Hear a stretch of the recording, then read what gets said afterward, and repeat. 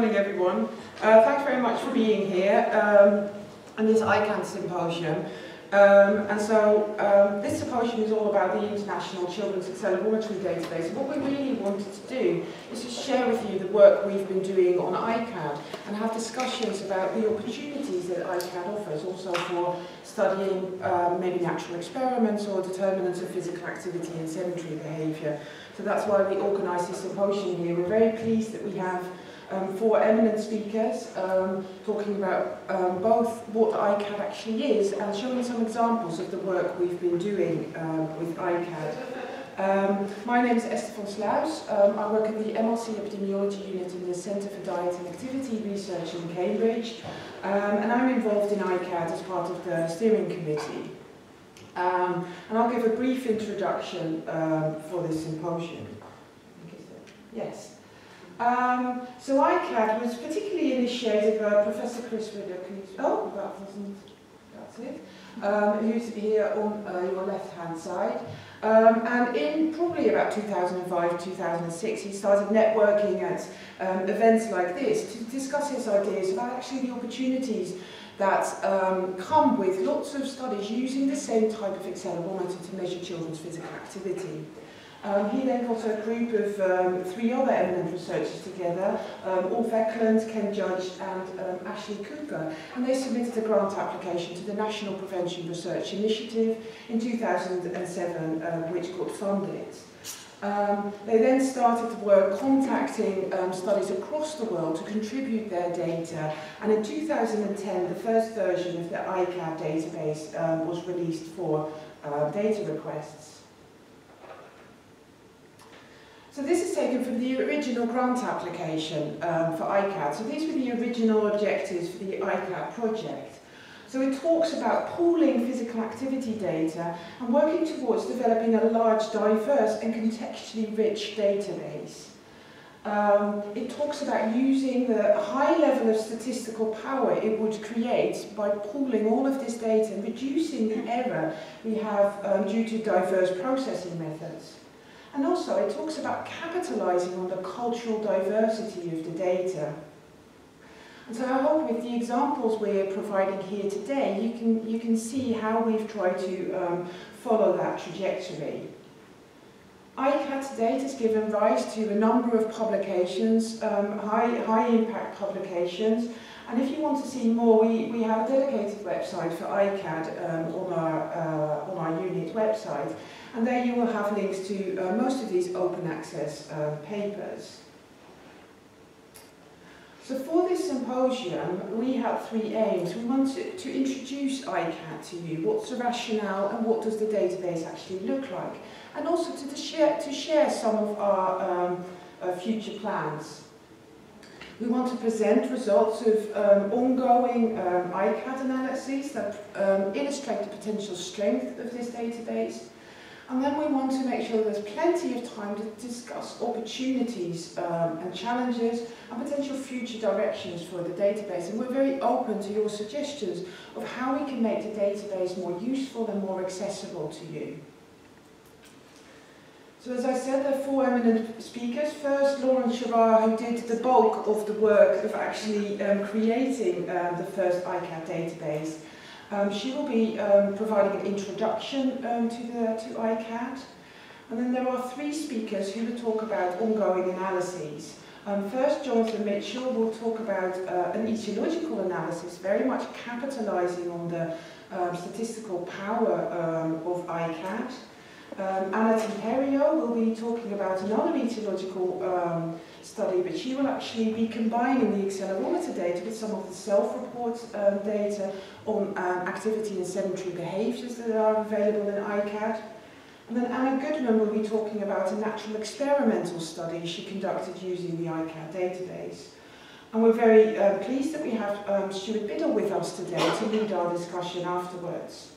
The structure for this symposium will be that each speaker has around 10 minutes to give their presentation, and then we'll have 1 or 2 factual questions in order to leave plenty of time for the discussion afterwards.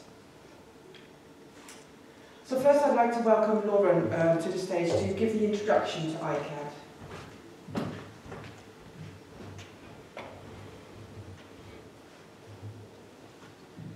Well, thank you very much for coming here today. I know it's the last day of the conference. I'm very excited to be here to introduce ICAD, which I do think is a very useful resource that we've been developing. So, as I'm sure you're all well aware, Accelerometry has really gained popularity over the last 15 years, and one of the de facto standards for collecting data has been using the ActGraph monitor. So what we've had is a number of studies around the globe that have collected data using the ActGraph accelerometers as the objective measurement of physical activity or sedentary behaviour. But in addition to this, we've had quite a similar predictors or health outcome data that's also been collected. So this could be information on socioeconomic status or health outcomes such as cardiometabolic risk. So this really offers quite an exciting potential where we could either compare and contrast data from many different cultures and international populations, but also we could pool the data to create a really large sample size where we have a lot of power, but also it's very heterogeneous in terms of diversity of the populations. So we really get a good representation of the data set. The trouble is, at the moment, we really are hindered by the fact that the accelerometer data has been reduced in so many different ways. So this could be the cut points used for the intensities, it could be the algorithms used to removal of non-wear, or the criteria for a valid day. So what this means is that we really, at this moment, can't compare data across different data sets where it's been collected. So the actual aim of ICAD is actually quite simple. It's to pool accelerometer data in children from across the world that's used the ActGraph accelerometer, and then we're pooling the raw DAT files, and then to reduce them using standardized techniques. And at the same time, we would pool the phenotypic or the accompanying data also. So as Esther alluded to, the original pooling occurred between September and May 2010. Data was collected between 3 and 18-year-olds. At that time, there wasn't much data collected on children younger than 3 years of age. We ended up pooling just over 46,000 raw ActGraph.dat files, and these ranged from these 3 versions of the ActGraph monitor. We also pooled as much accompanying data that crossed over at least 3 studies. So often this was information such as maternal education, height, weight, BMI. We ended up with 21 studies, which differed. They were from cross-sectional, longitudinal and close cohort design. And we also had data from 4 interventions. So of the 21 studies that were pooled, they were highly focused in Europe. So 13 of the studies were located in Europe, and you can see that by the pins on this map here. We were lucky enough to be able to pull 1 data from Brazil, and this was a cross-sectional sample from the Pelotas 1993 birth cohort. There were 2 studies, both based in Melbourne, in Australia. So there was the CLAN study and HEAPS. And there was a number of studies from the United States. We were able to re-reduce 2 waves of the data from the NHANES nationally representative data from the US. So that's actually represented by the red pins on the map. And there was also Project TAG, which actually recruited from a number of states in the United States. So all of the raw.dat files were reduced using standardized techniques. So this included reintegrating a lot of the files, so we reintegrated them all up to 60-second epochs. We used the same non-wear definition across all data files, the minimum wear day threshold, and we ran a number of intensity thresholds. So we actually gave the users quite a choice on the number of intensity thresholds that they could use. We also made sure that we treated the data consistently when they crossed over daylight saving time zones. So what enabled us to actually do this was we had to run an awful lot of files, about 46,000. So we had quite a powerful data reduction tool which is called Kinasoft, and it was custom made to reduce accelerometer data files. So this just shows you a screenshot of the software program. So of the just over 46,000 DAT files that were pooled, we ended up with a viable sample of about 44,500 data files. Files were removed if they were spurious or corrupt, which meant they couldn't run through the data set. Also, if they didn't have the bare minimum of phenotypic data, which was actually age, gender, height, and weight. So these standardized outcome variables, which were produced through the running of the ICAD data, actually enables us probably for the first time, to be able to look across different cultures and different, here, international samples, and actually compare outcome variables such as minutes spent in moderate to vigorous physical activity. So here just shows children that were 9 to 10 years of age. The blue bar shows males and the red bar shows females. And as you can just see the prevalence of meeting physical activity guidelines here. So obviously the standardised reduction of the accelerometer data files was only part of the work that needed to be done. The other bulk of the work was actually the harmonisation of the phenotypic data. So where data was collected in a similar manner across at least 3 studies, the data was pulled and we did an attempt to harmonise across these. So this just shows you one example of the raw maternal education categories that were pulled across a number of these studies and how we then recoded them into a standardised outcome for ICAD, which is shown in the far column there. So if you are interested, the methods of the standardisation of the .dot files and the harmonisation is provided in a methods paper which was published in 2011 in BMC Public Health. As Esther suggested, all the data sharing and data use documents are uploaded onto the MRC website. And if you actually go into Google and you put ICAD MRC, it should be the top hit. So what is the activity in the ICAD data to date? We have actually at present 24 external applications to use the ICAD, and they've all been approved. However, there are a host of other research questions that can be addressed using the existing data set.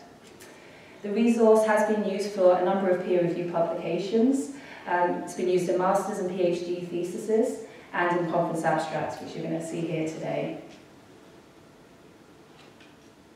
As well as being in peer-reviewed publications, the ICAD data was also featured in the the Lancet Physical Activity series, which was quite a milestone for our data set. So if we're talking about the future directions of ICAD, we are in the presence of 2.0 of ICAD, where we're actually looking to pull new data to the resource. So 33 studies from 15 countries have been identified as potential contributors to this next wave of ICAD data pooling. We're also looking with the more kind of wisdom and with Esther's contribution to potentially look at harmonising further phenotypic data that was actually collected for those original ICAD studies. And some of the studies that were originally pulled have actually collected new waves of data collection. So we're actually looking to pull those because obviously there's a lot of merit in longitudinal data. And lastly, we do really want to prioritise underrepresentative samples that aren't currently in ICAD. So these include preschoolers and even the older adolescent age range, but also very importantly, other countries that really aren't represented. As I said before, we're very much centred around Australia, United States and Europe, and it'd be really nice if we could get Africa, Asia, South America and other countries not yet represented. So I'd like to acknowledge the original funding bodies, but in particular our partners who contributed data to ICAD. Without them, we wouldn't have a data set. Thank you.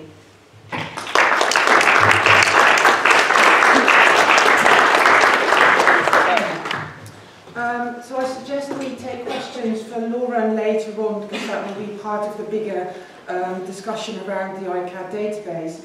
And so we now move on to Jonathan Mitchell, who will be sharing with us his work on quantile regression analysis.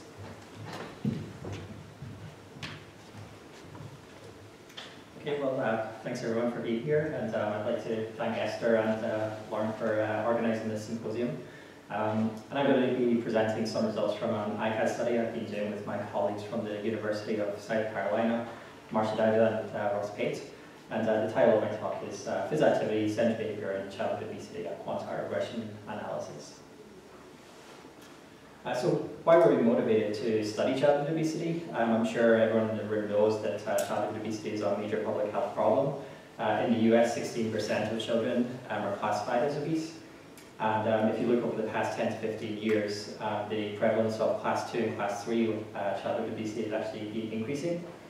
So this is a major public health problem, and furthermore, obesity tracks from childhood into adulthood, and obesity-related metabolic comorbidities are increasingly being diagnosed in children. So this just undermines that this is a major problem, and childhood obesity is a key period, I think, where we can target to reduce the problems of obesity across the lifespan. So during the time period that obesity has been increasing from around 1960 to the present day, there have been secular declines in moderate to vigorous physical activity and secular increases in sedentary behaviour.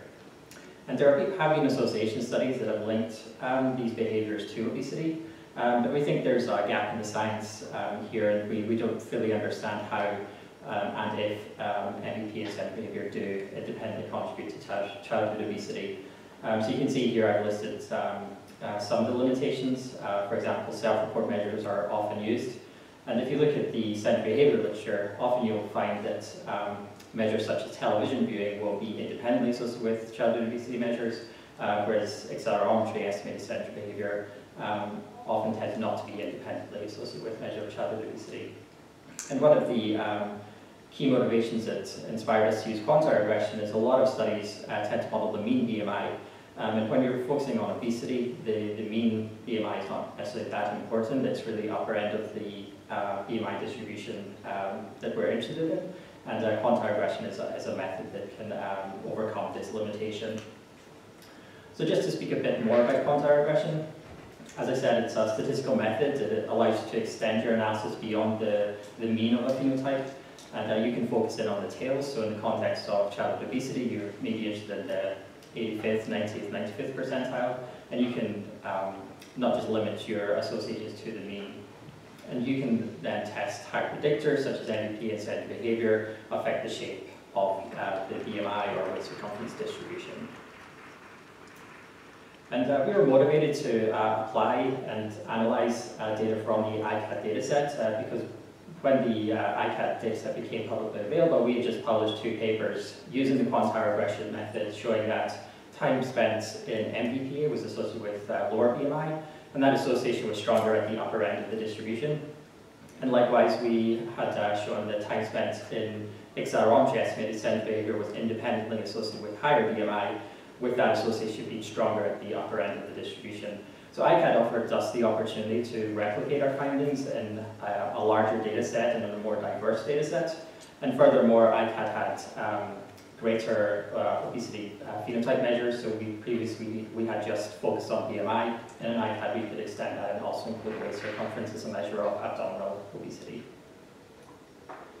So the aims of our study were twofold. Aim 1 was to determine if time spent in NPA was independently associated with BMI and waist circumference Z-score frequency distributions, and Aim 2 was likewise but for sedentary behaviour. So the data from ICAD that we analysed, it was all cross-sectional data, and we were only interested in children, so we excluded the preschool children, so we had a data set comprised of 6 to 18-year-old children that had completed accelerometry, anthropometric, and covariate data.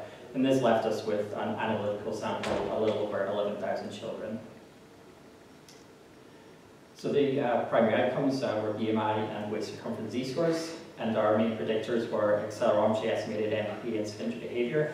To define MEP, we applied the Evenson cut point, and to define accelerometry estimated total sedentary behaviour, we used the 100 count per minute cut point. And we also included self-reported television viewing as a proxy measure of sedentary behaviour. It's the single most common sedentary behaviour that children typically engage in, so we're also interested in testing for associations with TV viewing above and beyond and accelerometry estimated sedentary behaviour. So for the quantile regression analysis, again, we're looking beyond the mean analysis here, so we can focus on the lower end of the distribution, so the 5th, 10th, 15th percentile, and also at the upper end of the distribution, so 85th, 90th, 95th. And in model 1A and 1B, 1A is the model with MVPA just in the model, adjusted for age, sex, race, and household income. And model 1B is likewise for accelerometry estimated sedentary behaviour, adjusted for age, sex, race, and household income. And in model 2, we combined both MVPA and sedentary behaviour into the same model to test for independent effects. And for the TD analysis, we adjusted for the same covariates, but we also included MVPA and total sedentary behaviour into the model at the same time. So these are the descriptive statistics. You will see that approximately half the sample comprised of boys, half comprised of girls. The average age was around 12 years of age. we can see that the boys engaged in about 22 minutes per day more NVPA than the girls, and approximately 6% of our sample were classified as obese based on the International Obesity Task Force definition. And the majority of our sample was white. And so these are the findings for NVPA. The graph on the top, so the graph on the top is for BMI Z-score, the graph on the bottom is for waist circumference Z-score, and on the y-axis are the beta coefficients, and on the x-axis represents the percentiles. And the horizontal red line represents the beta coefficient for a linear regression model, so this model is the mean BMI or the mean waist circumference Z-score, and the black line trending downwards are the quantile regression coefficients. So you can see here that at the lower end of the distribution, compared to the linear regression model is overestimating the strength of the association between NVPA and lower BMI Z-score, whereas at the upper end of the distribution, the linear regression model would be underestimating the strength of the association between NVPA and BMI Z-score. So by using quantile regression, we are picking out some richer information and identifying these stronger associations in the core segment of the population that is very important in terms of childhood obesity. And when we move on to Model 2, where we include sedentary behavior in the model, the NVPA associations remain unchanged. So NVPA is highly and very strongly associated with lower BMI and waist circumference Z-score in the ICAD data set. And moving on to total sedentary behavior estimated by accelerometry. Again, on the y-axis we have the beta coefficients, and on the x-axis we have the percentiles. And the red line again representing the linear regression model modeling the mean. And for total sedentary behavior, we find a positive association, so more time spent in sedentary behavior associated with a higher BMI Z-score or a higher waist circumference Z-score. And again, we pick out the stronger effect at the upper end of the distribution. So these are the obese kids in the population. So really speaking to the fact that sedentary behavior is strongly associated with childhood obesity. However, when we introduce NVP into the model, this association completely disappears, goes towards the null. And this is true even at the upper end of the distribution where we previously observed the strongest effect. But when we look at television viewing, we see some interesting findings. So the top row represents the BMI Z-score percentiles, and the bottom row represents the waist circumference Z-score percentiles. And the reference group here is less than 1 hour of television viewing per day. And the graph furthest to the right represents 1 to 2 hours per day of TV viewing, followed by 2 to 3 hours, and then greater than 4 hours of TV viewing per day. And we see a nice dose response that the more TV viewing engaged in is associated with higher BMI Z-score and higher waist circumference Z-score. And what's interesting here is we have controlled for age, sex, race, household income, and NVP and total sedentary behavior. So the TV effect remains even after you control for overall sedentary behavior, which is quite interesting, I think. So some of the limitations, so these are cross-sectional data, so obviously we don't know the direction of the association. We included data sets from Europe or North America, so we don't know if these observations apply to children from Asia, Africa, or South America. We use BMI and waist circumference. These are anthropometric measures, so it'd be good to replicate our findings using more robust phenotypes for obesity. And we have the problem of residual confounding, so we're unable to adjust for diet, intake, sleep, and other potential confounders. But in conclusion, NVPA was associated with lower BMI and waist circumference Z-scores. Likewise, TV was associated with higher BMI and waist circumference Z-scores. Accelerometry estimated total sedentary behavior was associated with higher BMI and waist circumference, but these associations were not independent of time spent in NVPA. And interestingly, the NVP and TV associations were strongest at the upper percentiles of the Z-score distributions. And how I interpret this is if we were to increase NVP and lower TV, we could shift the population distribution, especially at the upper end of the distribution, to lower values, thereby lowering the prevalence of childhood obesity. Thank you.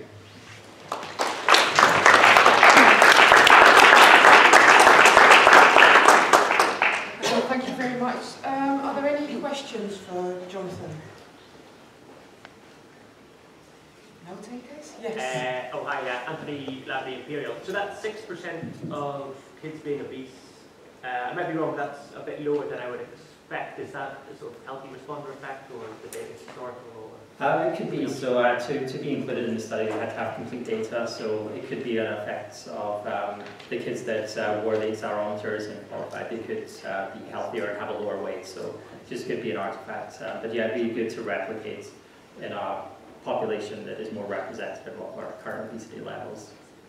Our final speaker is another Anna Goodman, who will be talking about daylight saving as a potential public health intervention.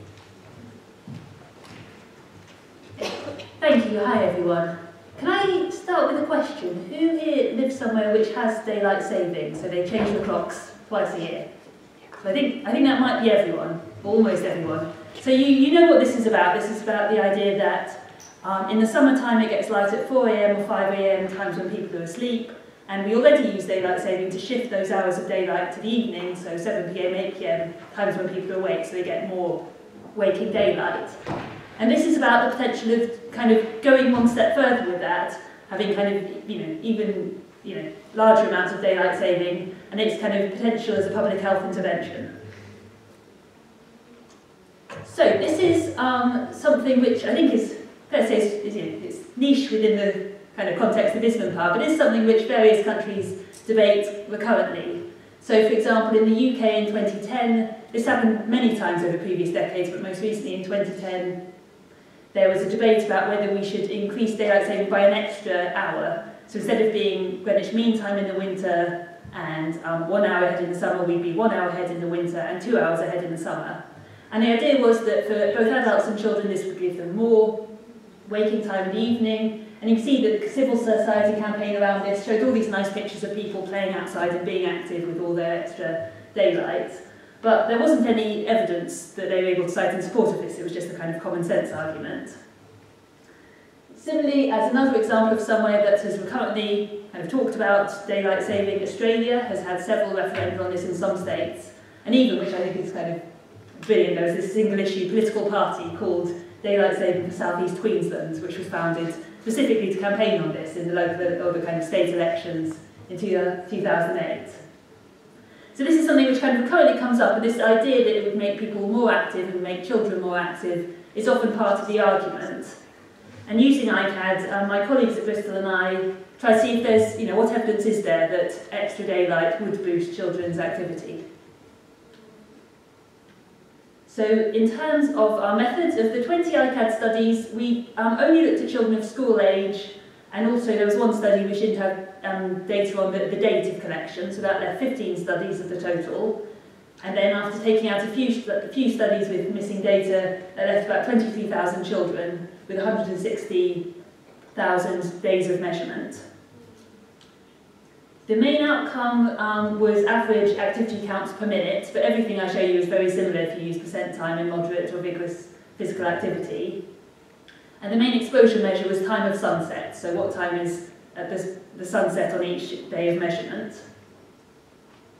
As covariates, these are age, sex, weight status, but also importantly weather. This has always been one of the big uncertainties. If you can see seasonal variations in activity, but people always say, and reasonably enough, well, it might just be because it's cold or it's wet in winter. You don't as easily know it's the dark. So this was one of the things we wanted to look at. So we adjusted for weather. Days is the units analysis because weather varies by day. And then also interestingly, for me particularly, trying to use this natural experiment that happens, as in most of your countries when the clocks change, that over the course of a week, daylight does shift by an hour, so if you follow the same child either side of that, you can see what happens to that child either side. So to start with looking at day length and total activity across the day, so along the x-axis you have hour of sunset, so on this side when it's setting before 5 PM, so it's kind of winter months, up to setting at 9 o'clock or later in the summer, and in between. You can see that total activity across the day is on average higher when the later sunset is, and that this gets weaker, unsurprisingly, but still remains quite a clear dose-response effect after you adjust for weather. So there does seem to be some evidence that children are more active on days with later sunset. In terms of starting to think about, is this causal? One nice thing about accelerometer data, of course, is you can look at the pattern across the day. So for weekdays on this side, weekends on that side, then what you can see is that in the morning there's not very much difference between these days from the black line when the sun sets earliest to the red line when it's latest. But it's in the afternoon and early evening when you see the lines spreading out, which corresponds to when daylight, weather is colder across the day in winter across the whole day, but it's in the afternoon and evening when daylight kicks in. And if you look closely, you can see that the line declines most steeply, corresponding with the hour when sunset's happening. So this is some evidence of a causal effect. Also nicely in this natural experiment, the same child followed, for example, Wednesday, Thursday, Friday before the clocks changed, and Monday, Tuesday the week after. You can see that, again, there's not much evidence of any difference in the morning, but in the afternoon there is evidence that the children are more active on the days where it's the lighter side of the clocks changing. And to put this kind of in context, this is about a 5% increase in their total daily activity for this extra hour of daylight, and that's kind of consistent across the different ways of measuring it. So, summarising so far, there is evidence that an extra hour of daylight is associated with some increase in total physical activity, and also I think this, for the first time, provides some, to me, quite convincing evidence that this is causal. You see the effect in the afternoon, in the early evening, and you see it across the changing of the clocks. Also, although I'm not going to show you the data for this, but when we looked, this effect was equitable across lots of different groups. So children of different ages, boys and girls, obese and overweight as well as normal weight children, and children of different levels of mother's education, all of them were more active on days with more daylight. So it seems to be an equitable intervention, which is important. But, and this is the last results slide I'll show, there was evidence of heterogeneity by setting. So in the mainland European and English samples, and to a slightly lesser extent the Australian sample, there was evidence that having longer daylight was associated on that side of the graph with an increase in physical activity. Not really any evidence of it in the 2 US samples or in the samples from other places, Madeira and Brazil. So there did seem to be heterogeneity by place. We only saw evidence of this in the mainland European, UK and Australian samples. So to have some kind of my thoughts on this, firstly in terms of this substantive findings, I think a 5% change is clearly small in absolute terms, but I think it's not trivial. Even our really good individual interventions often do well to get kind of 10%, 15% increase in total activity. So compared to the alternatives, it's not trivial. And also, really importantly, this is an average across all children. All children are exposed to an extra hour of daylight. So in terms of that issue of reach, this is something which can apply across the whole population. So even 5% of the population level, I think, is not trivial, and therefore I think this would be a step in the right direction in terms of trying to increase children's activity.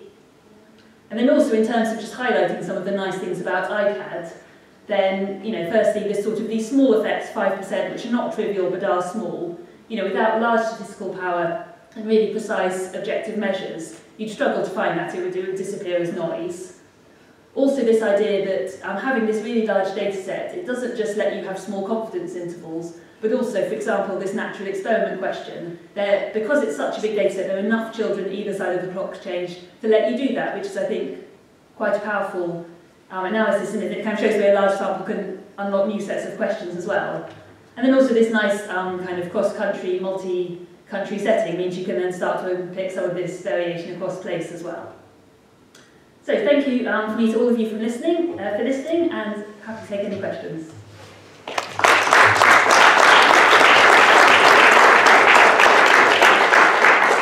Thank you very much, Anna. Does anyone have a question for Anna?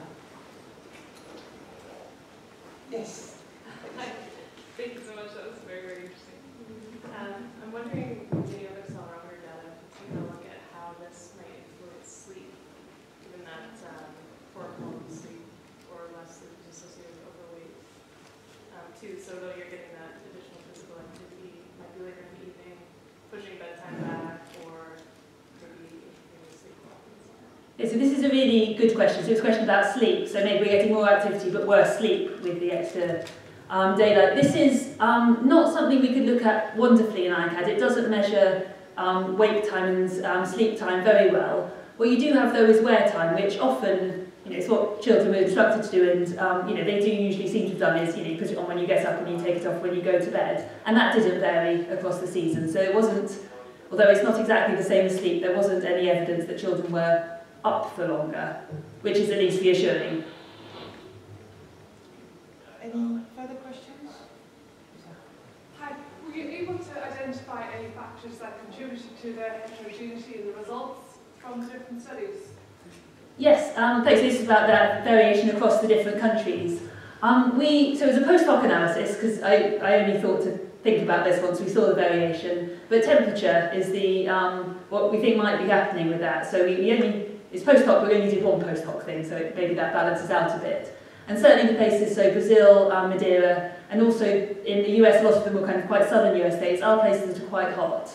So possibly, and it seems to me somewhat plausible, it might be that extra daylight, if it's really hot outside, you still stay inside. So it might be, you could imagine this to be something that would be most effective in kind of temperate places, where it's not too hot to be outside if it's light. So that's my guess. Great, thanks. Thank you very much. So we'll now move on to Stuart. Okay, thank you.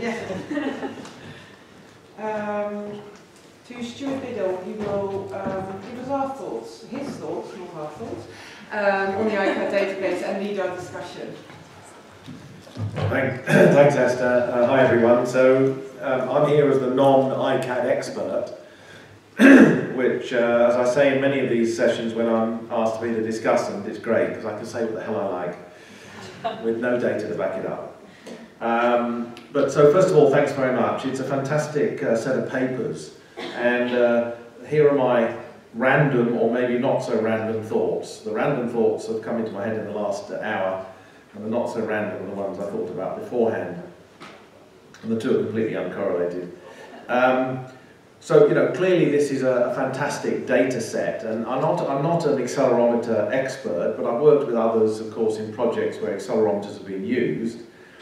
And a couple of things that strike me. First of all, the applications perhaps are somewhat broader than we initially think. And I think we've heard that today. Typically, we think of accelerometers being just as a simple outcome measure, or maybe in some kind of surveillance study. But we've heard about potential natural experiments, obviously health outcomes, and then around issues of cultural diversity, because relatively standardized protocols, pooling of data in this case, clearly is one of the strengths of a very large study like this. Hinted at Anna too, was the variations that you might get. Actually, I think it was from Lauren as well. The variations you might get across countries in the values, and that interests me. And this is me talking who might be showing some ignorance here, but I'm wondering whether we couldn't explain those variations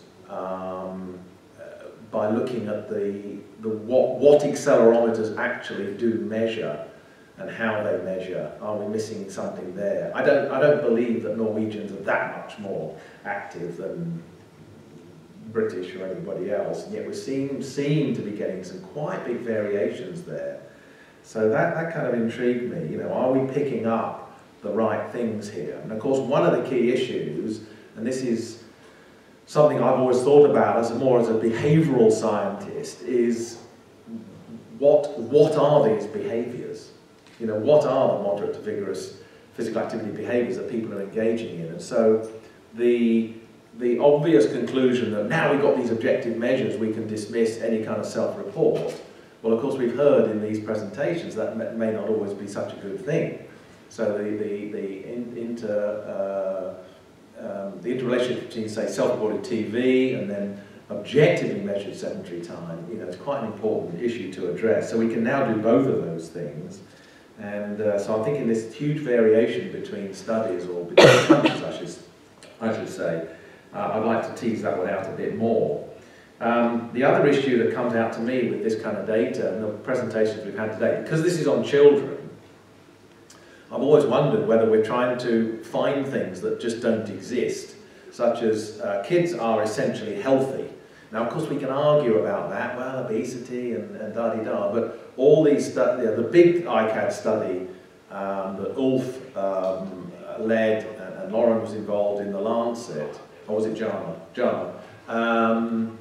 You know, didn't show much of a relationship between total sedentary time and cardiometabolic outcomes. Are we expecting anything more than that in children? And so when you then come across Jonathan's analysis, where actually he's saying, well, let's look at this across categories of health, and let's look at people who are actually more obese and see what the effects are there. That might be a very interesting way of doing it. And maybe it's only possible when you've got these large data sets. So it's always been something when I was, you know, quite heavily involved in childhood studies. You know, what do we expect? If you had a picture of Chris Riddick up there, Chris said to me many years ago when we were first doing the UK guidelines on children's physical activity in the 1990s, he did a fantastic chapter in the book we produced that said, well, actually, a lot of physical activity for children doesn't show large effects on health outcomes. Of course, we tend to reject that, don't we? We feel rather antagonistic towards that conclusion. But if a lot of kids are essentially healthy, notwithstanding some variations, what are we expecting to get? Particularly from relatively low potent behaviours, some of which might be some sedentary behaviours. So maybe these large data sets can start to tease that out, and maybe we need to do what Jonathan has done, which is to say, make sure we can test this out against different levels of health outcomes. I really like that.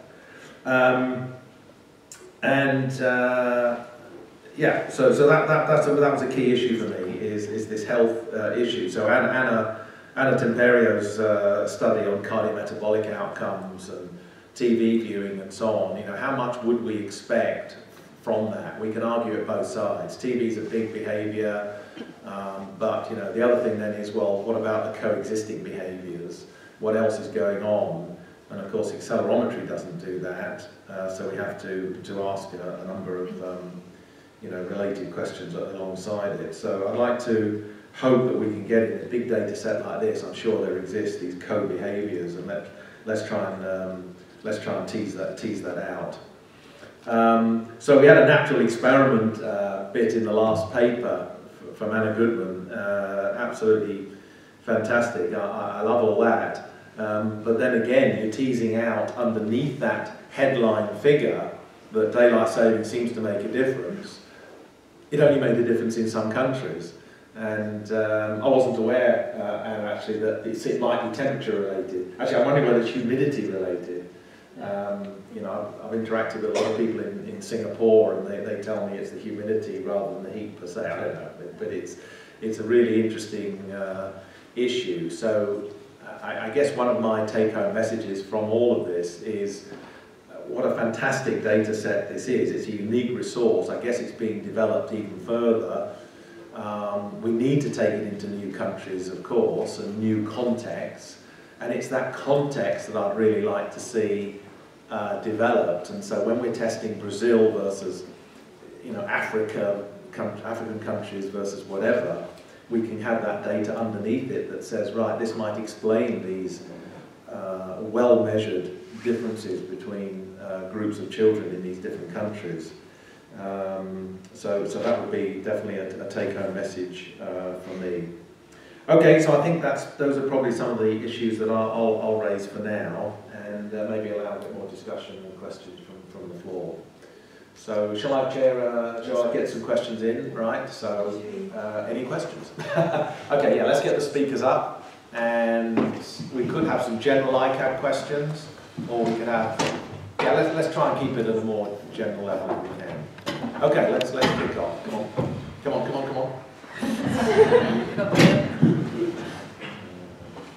Well, let me ask a question to the panel. Where's it? Okay, in a minute. So where are we going to go with this?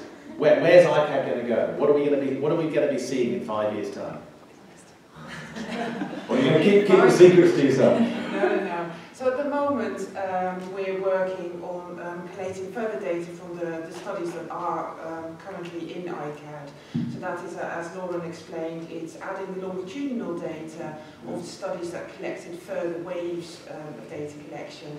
But we're also very much focusing on expanding exactly what you're talking about, the information about determinants of the behaviour. So we are collecting further information about behavioural determinants, psychological determinants, social determinants, environmental determinants, which is a great idea, I think.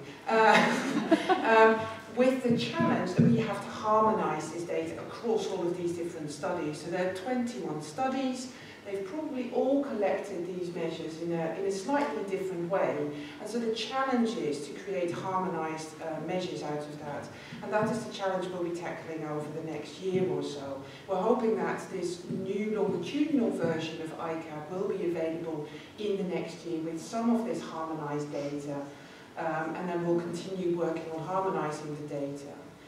So that would be ICAD 2.0, and then going further to ICAD 2.1 is what Lauren was talking about, is we're currently in the process of identifying further studies that can contribute to ICAD, but also looking at ways that we can make ICAD more dynamic, to give, like Anna was referring to, at the moment ICAD's quite static, like her TV viewing measure that's only available in the 4 categories.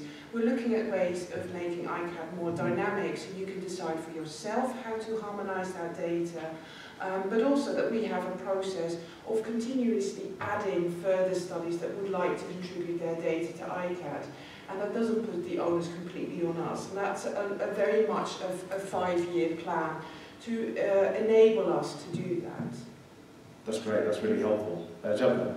May I start with a very provocative comment? Use the microphone, please, thanks. Yeah. So my comments are usually provocative. This is a special provocative one. So I question, not only I, me and Adrian Bauman question the objectivity of accelerometry. We questioned it in our recent BGSN paper. And it's, you know, we really believe it's a subjective method, although we like to call it objective measure.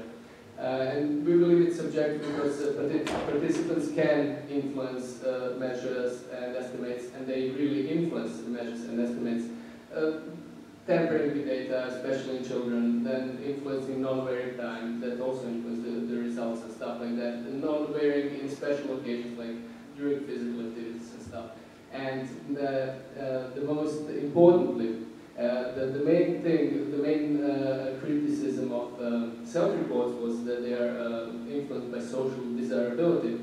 But in the most important paper about social desirability of questionnaires, the strongest correlation between social desirability and physical activity data was observed for accelerometer data.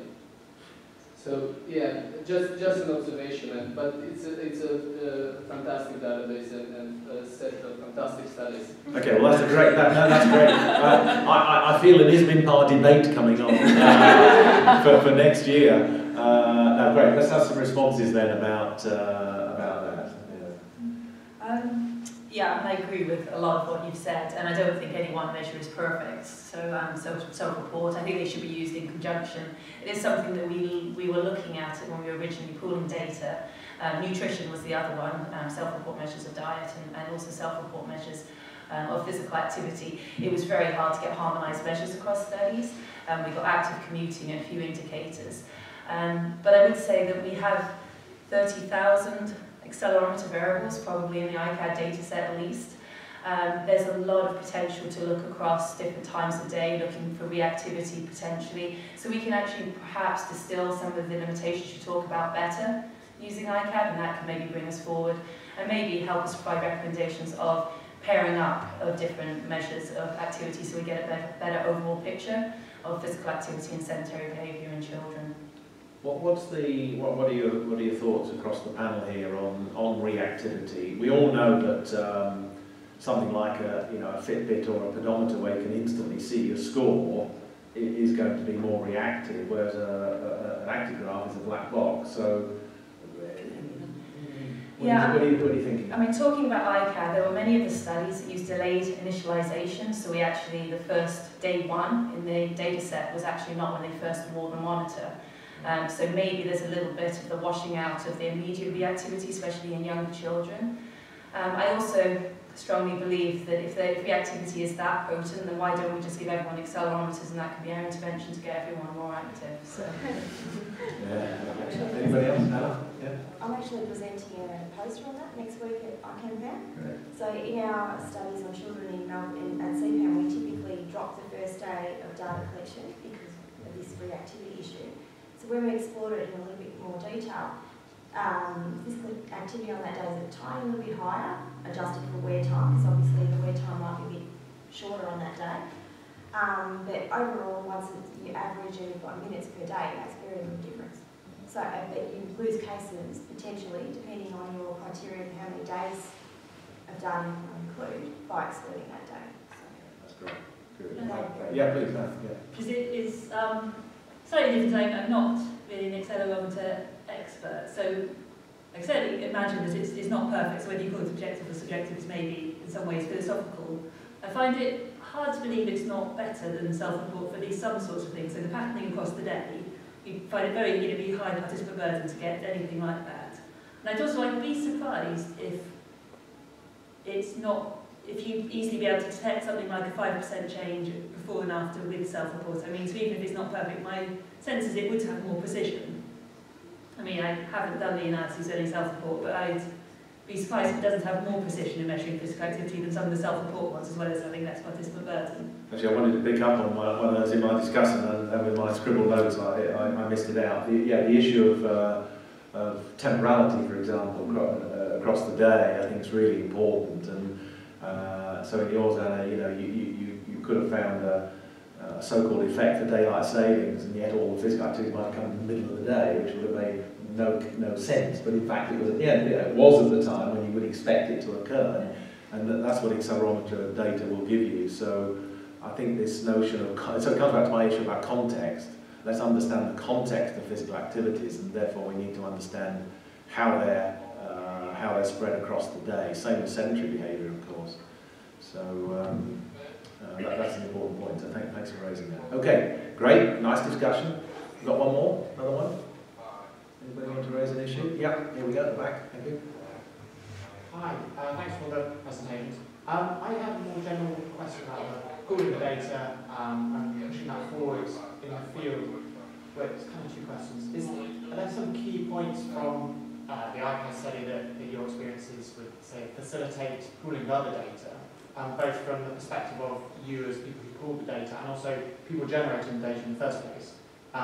Should they have an eye on pooling the data in the future so that we can get more sort of pooled data that maybe becomes more the norm rather than the exception? Yeah, I'll just talk about the accelerometer data. I think with the new versions of accelerometers, and we're getting the raw Hertz data, it's obviously good to have good deployment techniques so that the data is collected, but it's actually less of a concern now because, for example, epoch length is non-matter. We can reintegrate the Hertz data up to whatever epoch we like. So I actually see with the accelerometer, with pattern recognition and the way that accelerometry is moving forward, that potentially prescribing a protocol for collecting of objective monitoring is probably less of a concern than it was perhaps 10 years ago. The phenotypic data is another kettle of fish, and I'll let Esther talk about that. In terms of the phenotypic data, what we're talking about here in ICAD is retrospective data harmonisation. There are more and more examples across the world where prospective data harmonisation is being conducted, with a prime example being the ISCOLI study, where they had a core set of determinants measures that was used across all of the countries, but they actually allowed the countries to have some cultural variability and add their own measures to it. I think we need to move forward with both, and I think at the moment it would be a shame to throw away all of this data that is really rich and will allow us to study cultural variability and what are the cross-cultural differences and similarities in determinants of physical activity just because they didn't use the same measure. I think we do need to be very careful in harmonising data and actually check what our harmonisation is doing and whether it's still showing similar associations with a harmonised variable as opposed to the original variable. So I think it's a very challenging process, but I think it is one way of moving forward, and I think we need to do both and become better at both. Does that answer your question? Yeah, absolutely. Yeah, anybody else? How satisfied are we at the moment? Oh, there's a question. No, go for it, yeah, go for it. I'm only filling time. I just wanted to pick up on something that Lauren just mentioned about the pattern recognition with accelerometers, because I know that our ability to recognise behaviours from objective data and accelerometers is progressing. And I guess I was just asking if there had been any discussions or plans to do that with the ICAD data. And I don't know a lot about it, but I think that you need triaxial accelerometer data to get good results. And so I guess I was just wondering what proportion of the ICAD data might be, you might be able to do that with. Yeah, I mean, Catherine, that's a really good question, and it's what we've been grappling with for probably the last 2 years, talking about what's happening now with the next pooling of data and what will happen in the future. In reality, we probably will end up using one axis probably for the first pooling, even if they've used triaxial. There's also a lot of other information that's coming out. We've got lux, we've got inclinometer data. We've always got that information, and I think probably a motto of ICAD is we don't walk before we can run. So we will probably start off with pooling what we know, and then we've always got that to move ahead. But we've got lots of other issues that we'll have to come across. We've got wrist-worn versus waist-worn monitors. We've got these different versions of monitors being used. The Genie Active is gaining a lot of momentum in the literature. So harmonising of phenotypic data is a problem, but it's going to be soon harmonisation across more than just an actograph monitor. So yeah, it's something for the future for sure. Anyone else got a question? Yeah.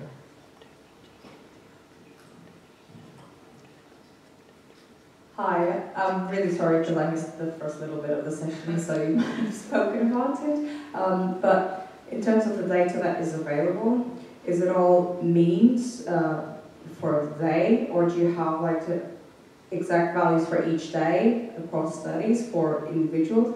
Because I think that would be a really interesting thing to explore that I think we're missing sometimes with just averaging one value across the week and not looking at patterns during the week, patterns during the day. And in such a huge sample size, you have the power to do that and control for a whole bunch of different variables that I think would be really interesting to look at and what affects that variability and how that variability, as much as, you know, the breaks in sedentary behavior, the length of sedentary behavior and all that could influence on health behaviors or health outcomes and all that. Yeah, one thing we're not lacking is accelerometer variables in ICAD, so we've got an awful lot, so anyone that wants to use them, please do.